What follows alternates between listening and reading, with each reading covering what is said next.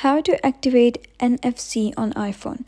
Hello guys and welcome back to the channel. In today's video I'm going to show you how you can activate NFC on iPhone. So let's get started. So this is the latest method by which you can enable and activate the NFC tag on your iPhone. So what you're going to do is head over to the app library and search for shortcuts, and here you're going to click on this application. So once you do so, you'll be redirected to the shortcut page of shortcuts.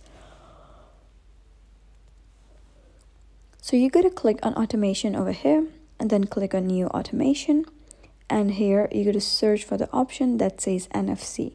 So just click on NFC and then you're going to click on either run after confirmation or run immediately. Then you're going to click on scan over here and scan your NFC tag. So hold your device near the NFC tag and you'll be ready to scan. After that, you can just click on next and your NFC would be activated. So that was how you can activate NFC on iPhone. So if you found this tutorial helpful, give it a thumbs up and don't forget to subscribe for more helpful tutorials. I'll see you in the next video.